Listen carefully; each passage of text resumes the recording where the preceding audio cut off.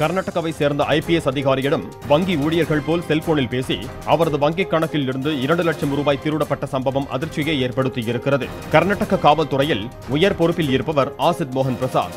இவரது செல்போன் எண்ணுக்கு அடுத்தடுத்து தொடர்பு கொண்ட 2 மர்ம நபர்கள் அவரின் 2 ATM அட்டைகள் காலாவதியாக போவதாக கூறியுள்ளனர். ATM அட்டைகளை மீண்டும் ஆக்டிவேட் செய்ய வேண்டும் என்று தகவல்களை கேட்டுள்ளனர். அதிகாரியும் தகவல்களை கொடுத்த நிலையில் மறுநிமிடம் 2 கணக்குகளிலிருந்தும் தலா 1 லட்சம் ரூபாய் எடுக்கப்பட்டதாக வந்த SMS-ஐ பார்த்து மோகன் பிரசாத் அதிர்ச்சி அடைந்தார். இது தொடர்பாக அவர் இணைய குற்றத்தடுப்பு பிரிவில் புகார் அளித்திருக்கிறார்.